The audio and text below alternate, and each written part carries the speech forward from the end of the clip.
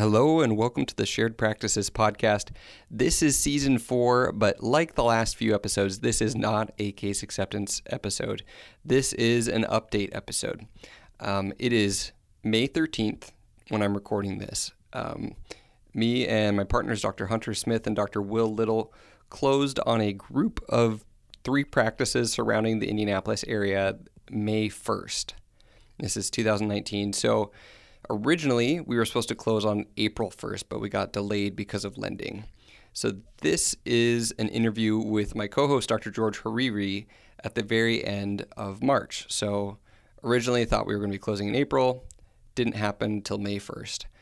And so this was my very naive perspective on everything in March. And I feel like the month of April, even pre-ownership, taught me a lot. And I screwed up some things and almost didn't make it to the closing table, but we got there.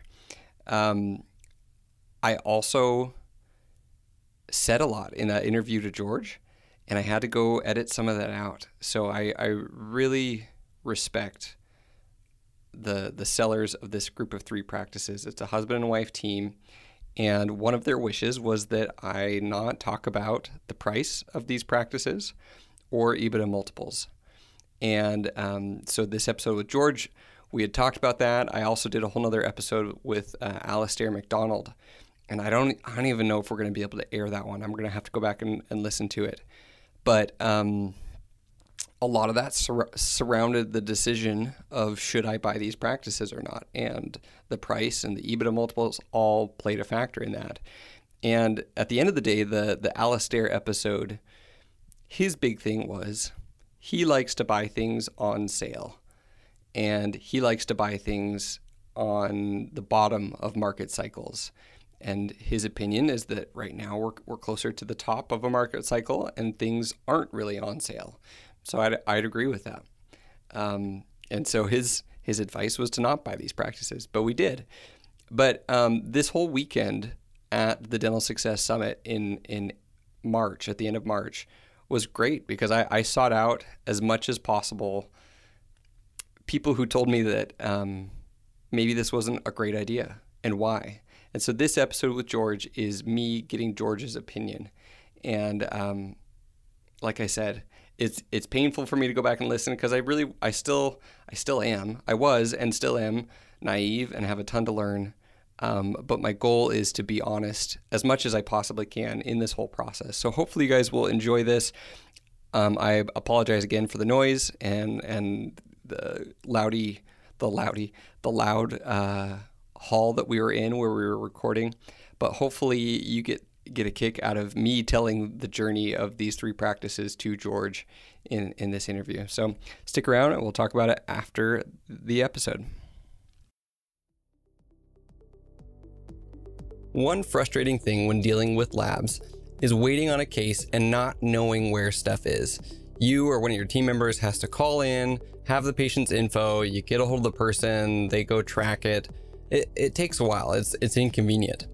Lab Pronto with Blue Sky Bio has introduced a solution that I hope we can get industry-wide for dental labs. And what they do is once you've submitted your case, they notify the dentist via email and text throughout the process as the order is being fulfilled. So step 1, you place the order. Step 2, they receive it. They send it to a network of top-tier labs with relevant knowledge and experience. Step 3, the lab with immediate available time claims the job, prepares the relevant parts or digital plan, and then step 4, the lab completes the order and returns the part or dental service to the dentist. So what do they offer right now? Orthodontic services including orthodontic plans, model printing, and aligner fabrication. Surgical guide services including treatment planning and surgical guide fabrication. In the future, we're looking at things like denture design and fabrication, crown and bridge, radiology report. It's pretty exciting. Lab Pronto is changing the way we interact with our labs. Lab Pronto from Blue Sky Bio.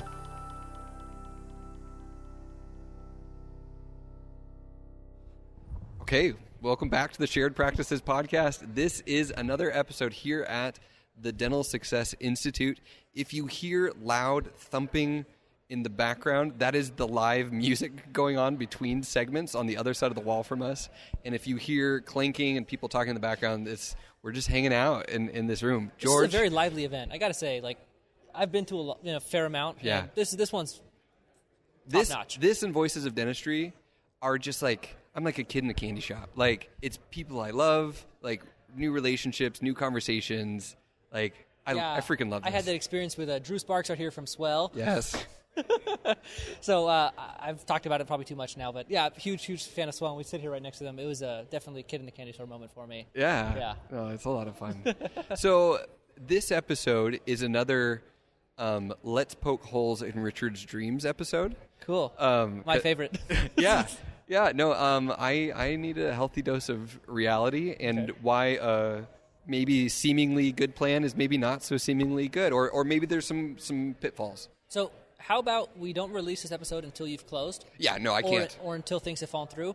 So we can be a little bit... Things have like one or the other, like... So at least we can talk honestly about... Oh, no, that's the plan. I can't talk like, about this until... None of this is dropping till after... Okay. Hopefully the 15th is now, hopefully when they close. But... well, Richard, I've talked enough in our other episodes, so you lead the way, and so Richard is buying 3 offices in Indianapolis, and it's a plan I'm not a huge fan of. Yeah. And I want to go back to a specific moment. Okay. So when we found out we were moving to Indianapolis, I was going to be a medical recruiter, and... You are a medical recruiter. I am. I actually freaking love it. It's surprising. A lot of fun. But I was like, man, I would love to buy a practice. Went to Breakaway, lit a fire under me. I set a goal by the end of 2019. I want to find an acquisition. And if not, I'll do the unforgivable and start the process on a startup. And George just like cringes and moans on the inside. Because here's the thing. Like, I legitimately felt like, what if I can't find something? Like, even though I know all of the steps. My answer is you're not looking hard enough. I hear that all the time. Right. Like, I've never met somebody that has tried hard enough and not found something. Yeah. Like, and maybe it took them 6 to 12 months to find something that was good because they had a filter on and knew when to say no to things. Yeah, you got to know when to say no. But I just want people to know that even though we've done this podcast, we've seen the results, we've seen other people do it, we have the tools, we have the course, I still had that little pit of doubt in my stomach of like, holy crap, am I going to be able to find something that I'm proud of on the podcast? And so when I had that, I was like, okay, I need to talk with George. And we had a great conversation. I remember I was on a treadmill on the second floor of Fort Sill's super nice gym that they have. And I was walking and talking with George about what kind of practice I wanted and the vision that I had. And we walked away. I came in with like, okay, what's been the most impactful for you? And I'm thinking I want something bigger. And you told me some really specific things that were good filters for, because I was like, okay, how many operatories should I set as a minimum? Like, what are some minimums that I can have to filter out practices that I don't want? So let's go through your vision first. Yeah. So I guess maybe I'm insane too because I didn't think it was a crazy. And I think that that's a good place to start. You came to me, I want to buy a practice while I'm in the military doing this medical recruiting job where I have flexibility. Yeah. So and I've got 2 years. If there's a fire, I can go. And if there's, whatever, I can go there and attend to it. And so then, maybe we're 2 crazy people together where I was like, oh, that's totally cool. Right. I almost bought a practice as a second-year dental student. So, for me... How close did you get on that? Closer than I should have been. Okay, fair enough. That was going to be a bad situation. Yeah. Really bad. For the reason that I cannot produce as a dental student. Mm-hmm. And so that's where, Richard has a unique clinical skill set that is the exact opposite of my clinical skill set, where you do a lot of advanced specialty procedures that are most likely referred out. So you kind of have this situation where you can be a pseudo-specialist in your own office, and instead of doing that through multiple locations, you could do that through your military thing being your day job, and then that's kind of your side gig is going to your office and doing advanced specialty procedures. So that's where I felt like it made sense. I've known I wanted that. I was super stoked. I didn't even realize that Indiana had EFTAs at first because you don't even need a certification to be an EFTA. No way. All assistants are expanded function. Like, there is no EFTA versus regular assistant. Okay, well, that makes me feel better about Arizona. Okay. Yeah, because they got to go to like a lot of it's like a long course where they learn to place composites and stuff. I mean, my dental school teaches it, so. Well, and there is a course that you can send them to. Yeah, which you should. They don't have to, but I will. Yeah. And you can also train them in office and hold them to a high standard. And I know this is your episode, but I got to throw in a piece here. Good. Like, I genuinely think it's a consideration. When you are looking to live in a state, the states where fillings can be placed by an assistant is like a game changer. Yeah. Unless you just love composite. Which, like, who does after, like, a long period of time? I mean, okay, don't sorry. Say that. Because there's, like, the biomimetic movement. There is a very group of people who are minimalist dentistry. That's not a fit for an EFTA run practice. No. Or, but, like... And don't poo-poo that. I'm not poo-pooing it. I mean, it's like I'm sorry. That was a clinically rude statement. I apologize. I'm right there with you, but I also don't can like understand. It. But there's people out there who like it. Yeah. And so, people are like, what state should I practice in? If I were to do it over again, now that I have 2 EFTAs, I would not... Cross off all the states. All states where fillings cannot be placed by... And, like, Texas is, like, a big one. Hygienists can't even give anesthesia there. Yeah, Texas is super restricted. So I would just start with a map and cross out all states where EFTAs are not even close. Yeah. No, and so I was... So Arizona, it was the beginning of 2018. That they allowed it? Mm-hmm. Oh, no way. We bought our practice in August, and our assistant started her program in September. That was a recent development. Yeah, very recent. Okay. So Midwestern was kind of ahead of the curve, and they launched their first program at the beginning of 2018. Oh, cool. She was in their 3rd class. So they have a EFTA training program. Yeah, so I wanted her to go learn the way I learned in sim with our instructors, and so we very much think this, like, she restores the same way I was taught to restore, and that's so cool. A big benefit for me. That's really cool. So I knew I wanted to do specialty procedures. You and others on other shows, including Reese Harper's show, they've had some, and Mark Costas' show, they've had some very convincing guests that have talked about the idea of multi-practice being this kind of like glorified dream that really maybe shouldn't be glorified the same way, and that one large maximized practice can be such a better, profitable, stress-wise situation. And so I was on board with this, and I was thinking, okay, I loved your story because you were saying your overhead is paid by your hygiene and your associates, so that at the time that you go in and produce any procedure you do, you're taking home like 80% of that. Yeah.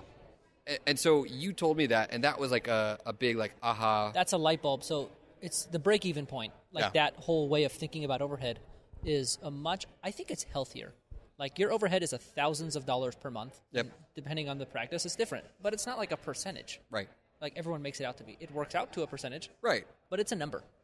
And so if you have a big practice that's profitable with an associate or 2 and multiple hygienists and an office manager that kind of runs the whole thing on a day, then you go in and do specialty procedures, you get profit from the practice and pretty much your entire fee. Yep.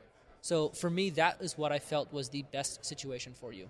Yeah. And so one office, max profits, great lifestyle, big enough to run itself, but you're kind of in charge still. You're still checking in on a regular basis.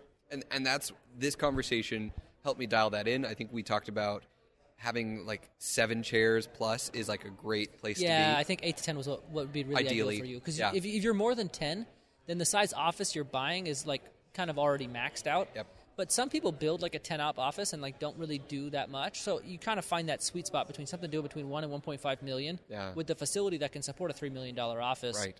And then you're just the one that's going to take it there. So that was another criteria. Okay, we want preferably 8 to 10 ops.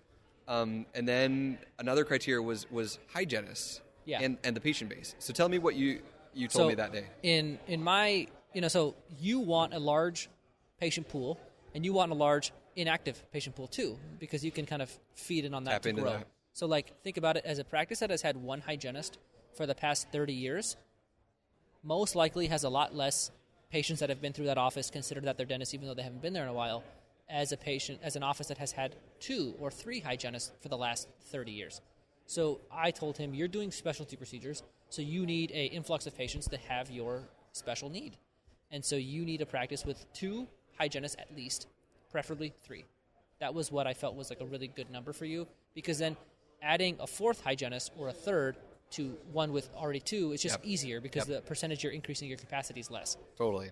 So, and I also love that you, for other people looking at practices, that 2 hygiene mark, Yeah, I'm is a big believer in the 2 hygiene practice. that if you have a practice that only has 1 hygienist, man, like, you're going to be hard convinced that that's going to be the practice for you. Yeah, I even think if you want to be a productive solo doc, if you're going to pay, over $500K for an office, I genuinely feel like you should get one with 2 hygienists. Yeah. I think the 1 hygienist office is just small. So, like, I think the best acquisition out there is a solo doc, an office doing 800 to 900 with 2 hygienists selling between 600 and 700. Yeah. That is like, you switch the dentist in that office, and it's going to go over $1 million overnight. Like, I mean, not overnight, but like pretty close to it. Right. Maybe a month or 2. It's reasonable, yeah. Yeah. That you're, if you make the right changes and have the right And vision. I'm not saying 2 hygienists, like 2 part-time hygienists. No. I mean like 8 hygiene days per week. Yeah. So I felt like that conversation for me was a very poignant moment of like, I even thought walking out of the gym that day, like, that's the value of like a phenomenal coaching call that clarifies your vision, what you want, your criteria. Like taking that vision that you have in your head and putting it on a tangible thing that you can look for and execute. Because, and the last thing that we needed, that you and I talked about, was an owner who was willing to stay on, a seller. Yeah, that was one thing I wanted. Because then huge. They could stay, you could do specialty, and then it could be a slow transition, and you could kind of ease your way into an associate. Because even though I could do, 16 hours a week of production, I'm dependent on someone else being there. Mm-hmm. And to not have that turnover while I'm still in the Army would be a big deal. So I felt like the group practice was the perfect model for you. Yeah. Because your overhead is, you should cover your overhead with all of those things. Yeah. Seller, maybe an associate, some hygienist. You're good. Yeah. And then you just rake in profit with minimal time. It's like the perfect lifestyle practice. Totally. And then maybe when you quit the military, you just do that still for those amount of hours and you make good money. Like that was what I felt was the best thing for you. And that's what I was thinking too. And so when I called the brokers, that was what I told them. It was nice that I had that exact, this is what I'm looking for. I'm not looking for anything smaller than this. And this is what I want. Do you have anything like this? And that first broker that I called, she's looking at things. She's like, we really don't have anything exactly like that, And I understood how rare that is to have all of these things where you've got a seller staying on. It's big enough, It'd have to be off market. Like, I don't ever think you're going to find that with a broker. Right. I mean, who contacts a broker and says, hey, I want to sell my practice and still practice for 2 years? Right. Like, you got to get the guy who's tired. Yeah. Wanting to have a less management, but still wants to see patients in practice and see the team. And you want to get them in that in-between. And so I reached out to the brokers. At the same time, I was also now combing through the Indiana state dental licenses in reverse and looking at the oldest ones and building a spreadsheet that I was going to mail, email, call, and visit. I told you to do the upfront homework of finding out who has how many hygienists on their website. On their website. Don't call an office that has 1 hygienist on their website. Another great way to pare down that list. So you can really focus on increasing the number of communications you do with those offices that are more likely to be your ideal fit. Right. And so I had a great plan of, okay, I'm going to do, build this spreadsheet of dentists that meet all these criteria who are of retirement age that I can reach out to and build these relationships. 55 and up for anybody. 55 and up. And work this list. At the same time, I'm talking with brokers. At the same time, just working all avenues, networking with suppliers, networking with specialists in the area, just having that fishing line go in every pond. Yeah. And so this broker, she says, I don't have that, but I do have this listing that hasn't hit our website yet. Like, we've just put it all together. Less than 5 people have seen this. It's a group of 3 practices. Would you be interested in that? And so, of course, I'm like, well, sure, let's take a look. And it's so tempting not to take a look at How could you opportunities. not? So on a smaller scale, most people, that's not a very relatable story. 3 practices? Let me look. But 3 ops.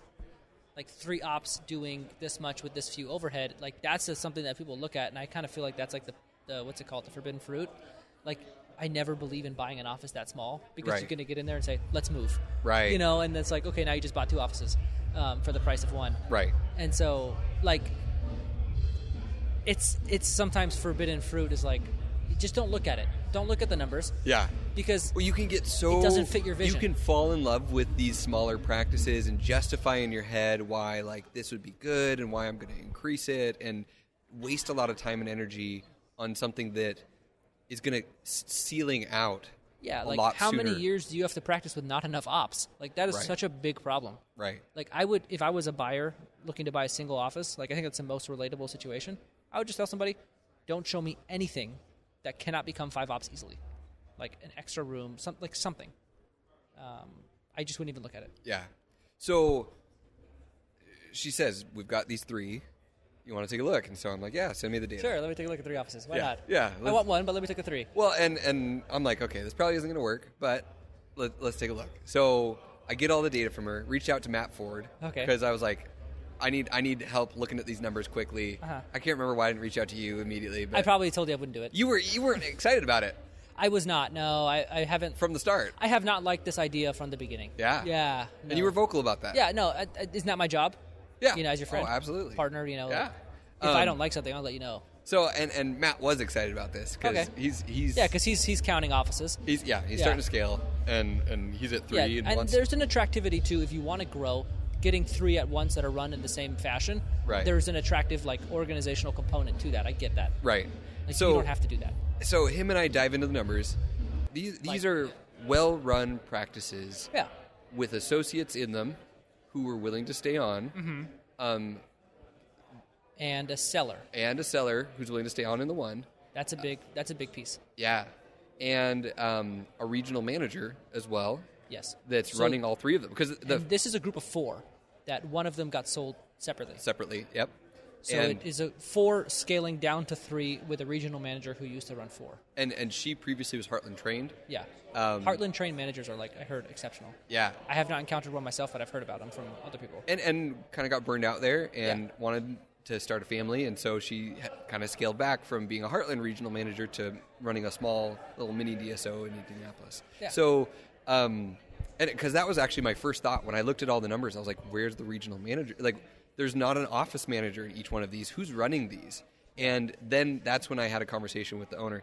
I'm telling Christine about this, and she's like, "You're crazy," and she knows me and obviously has seen my craziness and starting podcast during residency and Yeah. every side hustle that I've had our entire marriage, like this working for Howard Frand, getting my realtor's license in dental school, you know, all the things I've done. Uh-huh. And she's like, what's the big deal? Like, this was the first broker call that you made, and you don't buy this group, you'll buy another group. Yeah. And I'm like, no, you don't. Like, Yeah, no, it is rare that a group of practices is for sale. and that are this well run, that have this kind of profit margin, that coming as a package. And I've been saying for a long time, I'd love to have a group of 2 to 3 practices where I can rotate, do the Yeah, specialty that has work. been your long-term That's vision. been what I've been saying. And I thought it'd be a 15, 20-year plan. And I also adjusted that vision back to, you know what, let's just do one large practice. So this is like a step back from what I had kind of thought was, hey, this would be ideal. So I told Christine, I was like, this isn't going to work, but let's pursue it as far as we can get it. You know, I'm not going to get financing. They're not going to accept my offer. Matt really helped me dive into the numbers. We built a business plan of like, okay, where is the low-hanging fruit? I want to make sure we can improve these and that they're not already maxed out. Because one of them kind of looked like maybe it had been like a fix and flip. Like they had bought this, which they had 3 years ago, 2.5 years ago, and increased everything, and it had gone really well. And I'm like, maybe there's not margin on the table to grow these further. Maybe they're already too well run. That was my biggest fear. So let's just real quick dive into, like, for somebody that it's like, why do we feel growth is a necessity? A single office going for over 100% of collections, that's like, banks don't like that. Yeah. But adding these 3 to the group of 12, That Hunter and Will have. that Hunter and Will have. So you haven't talked about Hunter and I haven't Will. talked about Hunter and Will. So going back, and I'm doing a poor job of telling the story. So I tell Christine, I'm like, okay, it's not going to work. Let's just try. Reach out to bankers. Because that was, the broker was like, okay, great. Get a pre-approval. Yeah, on this. And then I'll let you talk to the seller. Part-time, as an army dentist, with no liquidity, over 100% of collections. He's like, yeah, just get a bank that tells you that they'll lend you money, and then I'll let you talk to the sellers. And I'm like, okay.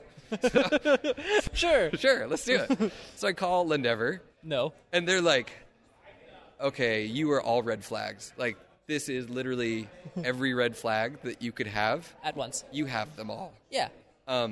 So they're like, no, this just does not fit what we're doing. So real quick, like we're kind of tearing this down, but then I think we both agree with your plan to build it back up.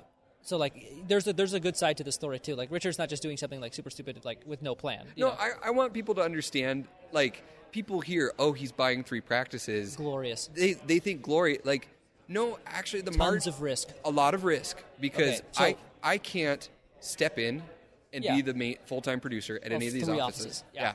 I mean, even if you were full-time dentist, you still couldn't. Yeah, someone breaks a leg. Yeah. We get sued, crazy weather, someone drives a truck in the front of one of these offices, like the chaos that is just normal life. If that happens, I'm even more unable to step in and fix things. 100%. In addition, with the debt service on that is on top of the overhead of these practices. And that cuts into the EBITDA. So it's like, yeah, you've got EBITDA, but your EBITDA after debt service It's like, is your cash flow after we're paying DSO fees, after we're paying a regional manager, after we're paying the debt service. that's a lot of revenue to have very little. So now you're at a 10% margin. Yeah. After debt service. Right. And you hit a bump. You have some down months. Yeah. You're losing money. Losing money. Yeah. So it's kind of scary. Yeah. It's really scary, because rather than if I was buying one practice, the overhead and the margin would be so much different if it was run well. Matt Ford talked about a practice that was producing a ton but had a really high overhead. But if you're buying this kind of practice that George is talking about, that is producing well. Well, when you do the growth, you control the addition of fixed expenses. You know what I mean? So you don't you can grow into a very profitable large practice. I think it's harder to maybe find one that's like already maxed out and profitable. So it's triple the overhead. Yeah. It's triple the number of people. Quadruple the risk. A lot of risk. Yeah. And so what were the things that made us feel good about this? If my thought was, if I don't have a plan that I can grow this, the risk is not worth it. If the only direction I can go is down from where it is right now, I'm walking away in a heartbeat. So this is a very traditional, why do private equity groups overpay for small groups? Because it's a scaffold that you can grow into multiple locations, more than 3. I feel like it only works if you acquire 1 or 2 more offices very quickly. Yeah. And which is exactly what Hunter and Will. So I haven't gotten a Hunter and Will now. Yeah. So I put together a business plan. I said, okay, hygiene is underperforming. The hygiene in these practices can definitely grow based on the production per hygienist, production per day, the ratio of doctor to hygiene production. This is something that's not being maximized. Uh-huh. So hygiene was one that I felt we could immediately scale. Digital marketing, so there's opportunities to be had. Opportunity to be had. So I put together a business plan of, okay, this is how we would market and grow. Here is how we would grow our hygiene. Here is how we would cut some expenses. While I was recording these ads, I stumbled across a post of someone who's doing a startup right now and wanted to give a shout out to Design Ergonomics on Facebook. So she says, "Hi all, I'd like to give a shout out to Victoria Paquin from Design Ergonomics. I started working with her for my practice design, and she is incredibly helpful, responsive, and knowledgeable. If she cannot give you an answer right away, she'll research it and call you the next day. You should absolutely call her if you are doing a startup." So just to further dial in this shout out, I've got here Victoria Paquin's phone number. So her direct line is 774-704-5252. Once again, that's 774-704-5252. And we'll have that in the show notes. Her email is vpaquin, VPAQUIN @desergo.com. When you're designing a practice and trying to build this startup from nothing, you want someone like Victoria in your back pocket who's going to be responsive, happy to help, researching things, looking things up for you, rather than someone that you can't get a hold of and isn't responsive and is dragging their feet. This is the kind of team that you need to successfully launch a startup. Reach out to Victoria or anyone at designergonomics.com and make sure to mention the Shared Practices podcast for your maximum discount. And then the biggest thing, I think, is your ability to go in there and add specialty procedures. Yeah, that's the big, without that, it doesn't work. Right.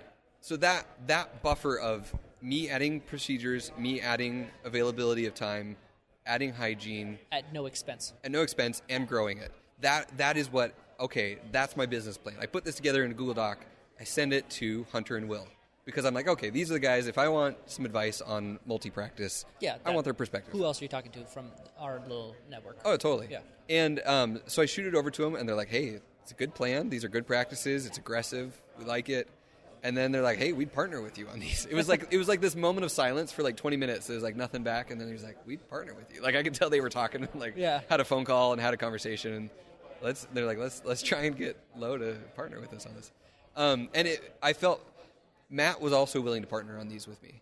Either way, you needed a partner. I needed a partner. You need somebody with the financial security and backing to give a bank the trust that they're going to get you a loan. And Matt had some liquidity. He's younger in his DSO journey, and he's wanting to build the infrastructure and build and scale. That, to be honest, made me sound really tired. Or made me feel really tired of just like... That's the part of the game I don't like either, is the building, HR back end that you have to put in. Building the infrastructure is not what I was excited about. And finding the right time to do that. If you pick the wrong time, you're in the red. Yeah. But if you're too late, then you're holding yourself back. Right. So it's just, I think Hunter and Will have done that. Even Hunter said that probably the best thing they've done is picking the right times to add and grow in certain areas in their infrastructure. So so at that point, they said, we can get financing. And so that gave me the confidence to go back to the broker and say, hey, I've got partners in Arkansas. Can I talk to the seller? Talk with the seller. We have a great conversation, great fit. He's been doing DSO stuff since like Orthodontic Centers of America, like back in the day. And he understands, where I'm coming from. He really appreciates that I'm there in Indiana. Really, he wants to meet with Christine and I. So we meet, husband and wife, seller team. Mm-hmm. Husband is a non-dentist running kind of the back end of these three practices. Wife practices at one of them. And they're just kind of done. They've had a great career in dentistry. And I think they realize that, maybe this is a good time to sell.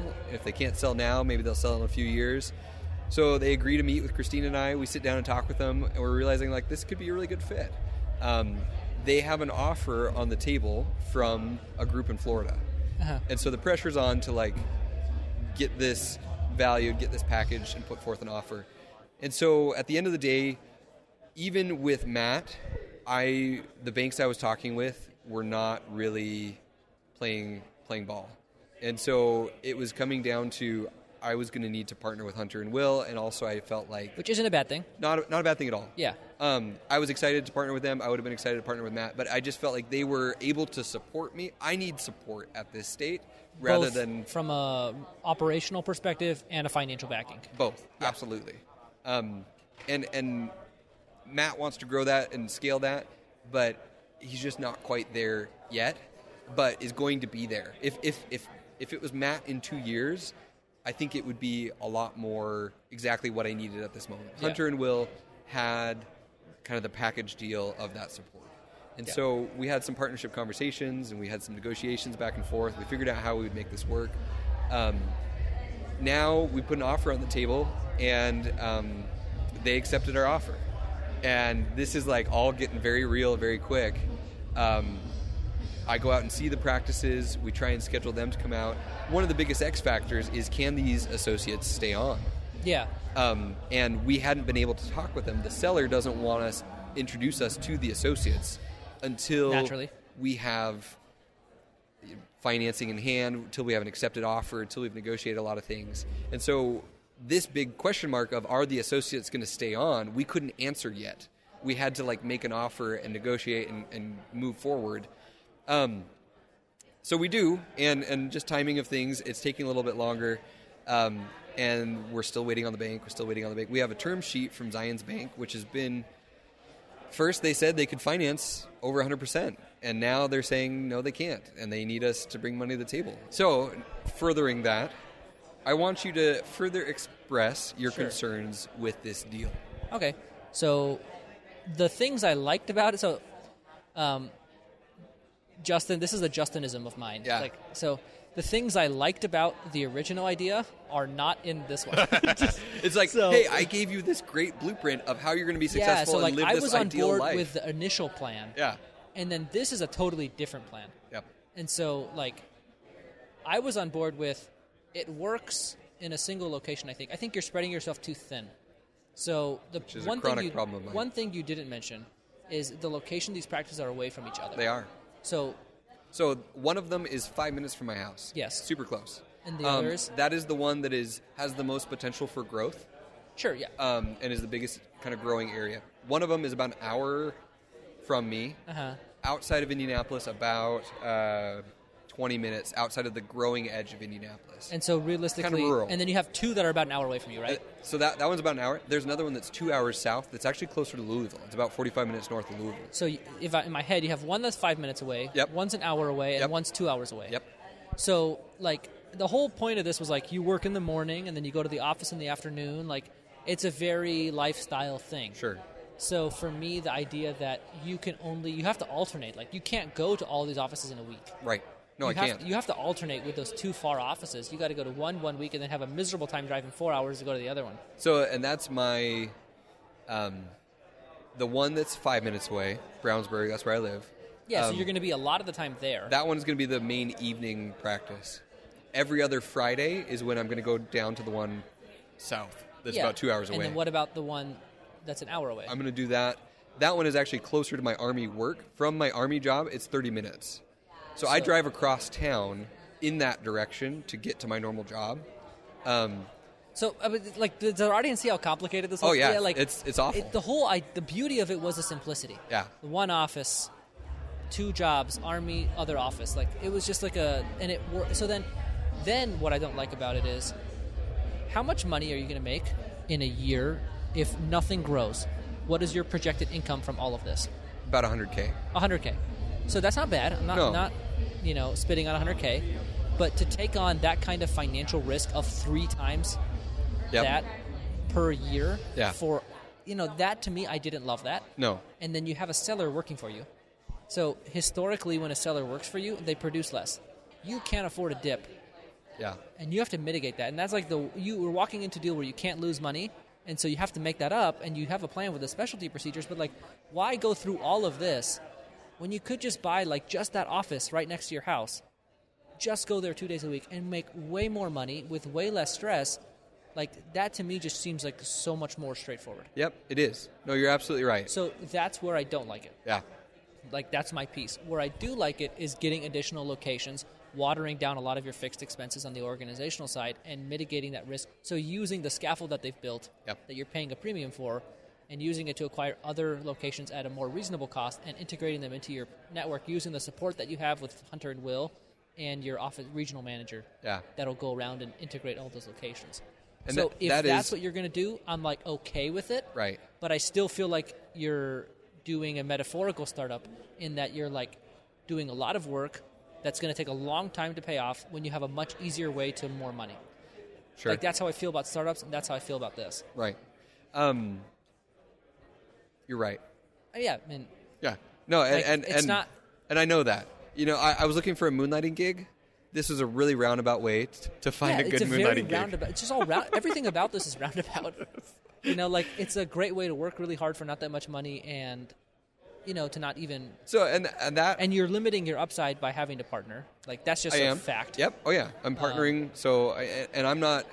But yeah, I mean, it's slightly more favorable, maybe, but like still, you don't own it. So like any equity that's split, like any income from the residual practice is split, any growth in the offices that you are going to sell is just being shared. So, yeah, I mean, I don't love it for those reasons. Yeah. And I told you all of those things. Like I think that's my job. But then also I support you. Like, now you're doing it. So now we're talking about how you're going to make it work. And that's where we talked about, I was like, I think you need to buy more offices. And he's like, that's exactly what Hunter and Will said this weekend. So I think we're all on board with that plan. Yeah. And you just got to do it. And I think the thing that's going to be super important is that we need to be really disciplined about the next 2. Yes. Yes. The next 2 need to be a great acquisition. Like, they need to be not settling for something so-so. It's very similar to what I'm doing in our office, where we have extra capacity because we're planning on doubling without growing. Right.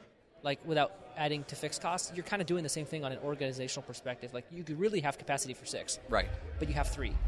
So you're covering the expenses of 6 with 3. Right. And you just need to flip that, and then need to have 6. Right. And then all your problems will be solved. Right. I mean, not all, but and grow these as well. So, Yeah. so the thing that I like is that I'm being forced to. Yeah, you're being put in a situation where you have to grow or fail. I know that I have to be a non-on-site dentist. Yeah, that is a big plus. Because that is the difficulty scaling, is when you are producing full-time in an office to then add more locations and like be able to manage and grow those. That's a very good point. And be a leader in those. This is forcing me to not plug myself into any office. To magically fix it. Yeah. And then you can replace yourself so easily with a dentist with the same clinical skill set. I mean, not easily, but like I would love much to. easier than a dentist who produces X because of their relationships with their patients. Right. You produce X because of your skill set. So that's like I could find somebody else with the same skills, go to those same offices, produce about the same, and then you can now work on other stuff. Right. So I like that. That is a positive. These are positives. Yeah. When I am done with my Army commitment, if I want to not practice full-time in any of these and just continue to have a very light 20-hour That's most a week likely what schedule, you're gonna do. Yeah. I'm set up to do that. And it's forcing me to build that lifestyle proactively with a little bit of chaos and craziness and insanity in the meantime. But it's going to get me to what I've said long-term is my vision. Faster. Yeah, that's definitely a big positive. And forcing me to not do the typical dentist thing of just take over and make one of those practices my own.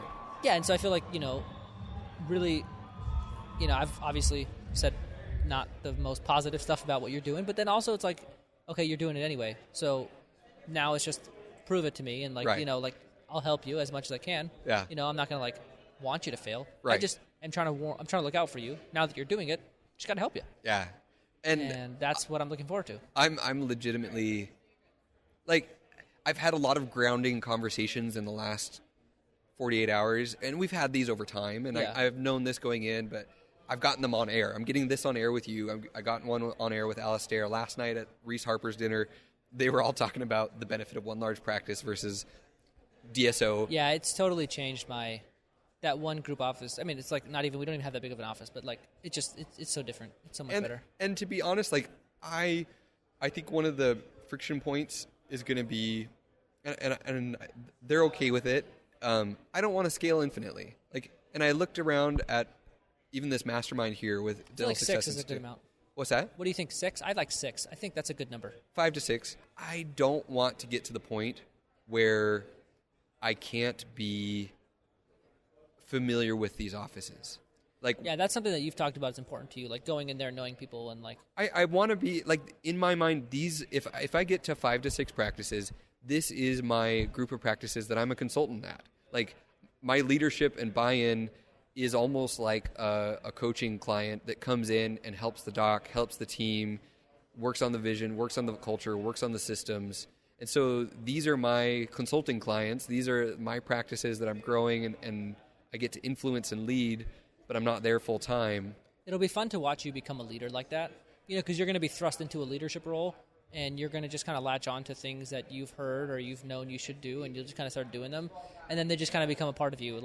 I feel like even in this conversation, I've given you a little bit of advice from my experience that only I'll have from my experience, right. And you'll have so much more of that with 3 teams. It'll be exciting a year from closing to see how much different you talk. Oh, yeah. And how much, people, the thing with multi-office locations, those people that have those, they're so laid back about practice ownership. Yeah, I just bought 10, no biggie. Right. Then we went from 50 to 60 to 70, and you're 1 is kicking my butt. Right. So I feel that, I love that lax kind of mentality that they have with the multi-practice owners. I think that's really, really cool. Yeah, no, and like I said, I'm not looking to be one of those multi-practice owners that is scaling like that. But you got to find that there's a sweet spot where you don't have to add any more infrastructure. Yeah, and that's what I want. Get, is I want to maximize the 2-person infrastructure in Indianapolis. Yeah. At max. You and the regional manager. Me, the regional manager, and maybe if we need to hire someone that does specific services or helps us with certain things, but isn't a full-time employee or whatever. And office managers in each location. And that's where we don't have that. Maybe. That's a big deal. She is the office manager, and I think that's, for her, that is a source of burnout. And maybe that's what we'll move to. I would think when your locations get big enough, you pick the biggest ones. Yeah. And you Put them an under office direct manager in management. those. Yeah, the office manager is such an underrated role in the dental office. Like, it's like your owner's assistant. Like, it's like as important as your dental assistant is to you doing dentistry. Like, she makes your temps, she does, like all this stuff. I think office manager is the ownership side. I like what you just said, because I think that is how we can scale to that 5-6 here with just her and I.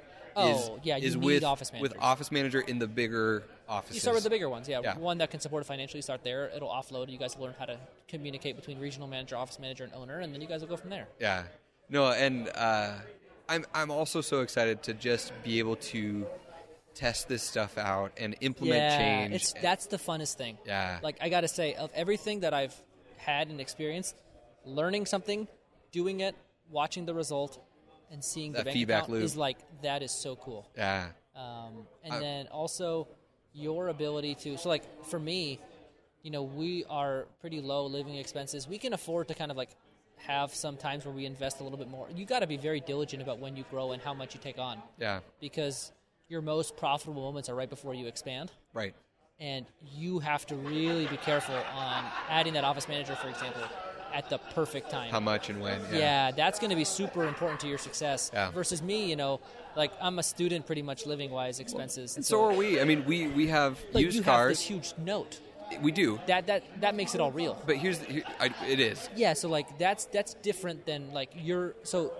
But I'm talking about your living expenses as like your operational expenses. Okay. They're high, so you can't afford to grow too fast. Because then... Well, and that's where I'm excited to try and this is great, like, in the middle of Mark Costas' DSI pitch yesterday, and like feeling the emotion and feeling the momentum, and I'm like, maybe I sign up for this. And that's where I told you, like, the fixed... Hold off. Yeah, just be very diligent about your fixed expense. Yeah. No, and I'm super excited to find the low-hanging fruit of, like, okay, plug in swell, bring in that's so all cheap. Of the small changes, and be willing to pay for things like Hygiene Diamonds and Wendy Briggs, and bring in consultants where we can grow the most and we have the most room for improvement. But then also you need to, as an operator of these practices, look at them, get some metrics, please. Yes. Look at them and figure out what are our biggest problems. Yep. What do we do that are the most important things, and do those things first. And a lot of them are operational. Yeah. No, no, you're right. You're right. And it's going to change on an ongoing basis. Yeah. And so just being aware of those things and doing the things that are not adding fixed costs. Right. Like improving your reappointment rate. Like that is like huge. I don't know what the reappointment rate is. You might know, but like that is something that costs no money that needs to be done. Right. And hygienists need to be held accountable for that. Right. And that's we're focusing on hygiene, we're focusing on reappointment rates, we're focusing on those internal metrics. Like integrating routing slips, like we talked about with routing Kira. Slips with Kira, like that's with your huge. front desk, like that's the stuff that doesn't cost money, just makes you run better, and that's where you got to start. Yeah. And then once you start getting more profitable, then you can build to be more sustainable with some added fixed costs. Is there any other advice you'd have for me transitioning, and basically coming in as the new doc? Yeah. Coming in with these teams from your experience. So you got to normalize the things that go wrong. Like, I think for me, I was so expecting, and I tried so hard to make everything go smoothly for everybody, that it's not. Nothing goes smoothly in life. Yeah. I mean, part of the game. So when you have the mentality of like, oh, the chaos is normal yeah. versus the chaos is chaos, right? Then it's everything's just broken because there's chaos. Yeah, no. It's easier to handle it. Yeah. So I feel like that would be one thing. Like, and embrace the sloppiness. Like your team might not. Okay, so one thing that you've learned is a good practice. Your team is not doing it. Right. In every department, there are 10 to 15 things that they are not doing that you want them to be doing. Don't mention them all. Right. Like, to this day, it drives me nuts when my assistants leave the room with the patient in there. Right. I still have not mentioned it when I probably should, because I'm mentioning other things. Like, I think you have to pick your battles. Prioritize. Yeah, and like these patients are used to the assistants leaving the room when they're there. These are existing patients. Like, that's normal. So, like, pick your battles. Maybe that's one I'll get an email from a dentist talking about how I shouldn't do that. But, like, you just got to embrace the sloppiness of an acquisition. It's profitable but sloppy. Yeah. And I guess people love the startup because you control every aspect of the practice. Right. And it's, like, exactly the way you want from day one. An acquisition is a much more profitable but longer road to get there. Yeah. And so you really need to pick your battles with the team and make sure that you are not doing things that are going to be longer roads for you or creating too much change at once. Yeah. You need to do all the thinking in your head of what is the most important thing for each team member to be doing and give them one thing. Have them do that thing and then move on to the next. But all of the analysis goes on your back end, figuring out what it is for every department that they need to be doing. That decision of that one thing per... Once they do that thing, you add another thing. Right. That's how I would do it. Cool. But once they've got, like, reappointment rate, got it down. Case acceptance, we got it down. And now we move to other stuff. But, like, you got to start with the most impactful things and then go from there. How, and this will be the last question. So one of the things that I really value is the same culture that you kind of have in your practice of fun, of a laid-back, fun office. And that is going to be harder when you're not there. When I'm not there. Yeah, it's all about getting rid of the team members that don't allow for that to happen. Yeah. So in our office, we haven't gotten rid of anybody. Well, one person, but not for that reason. But it was like it's bringing out a funner side of. So I'm not big on letting go of people and getting new people. Like I try to like really transform the people we have into people we are just better fit. Yeah. So like a couple of staff members we have that maybe initially were not very fun-loving are now fun-loving. You know, like you just kind of bring, everybody has fun in them. Yeah. So you either replace team members that are not allowing for that, or you make it like very well known. Like it's important to me that we have fun. Yeah. And like you make that part of your culture. And I think laughter is like, you know, we're joking all the time, and we set up like a cardboard basketball hoop in our office, and our team comes in there and shoots it when they're coming to get us for stuff. I mean, it's fun. Nice. We still work. Yeah. Like nothing has fallen through the cracks, but we have fun while we do it. Yeah. And you want to be somewhere where it's fun. Totally. Patients sense that. Team feels it. Like, it and then comes you want to across. include them in the joke. Yeah. Like I think it's hard sometimes to like not hang out with your team in front of patients and include them in the fun. Right. But that's really what we try to do. Like I'll give you an example. I walk into a hygiene exam, and my hygienists know my question is like, anything exciting going on lately?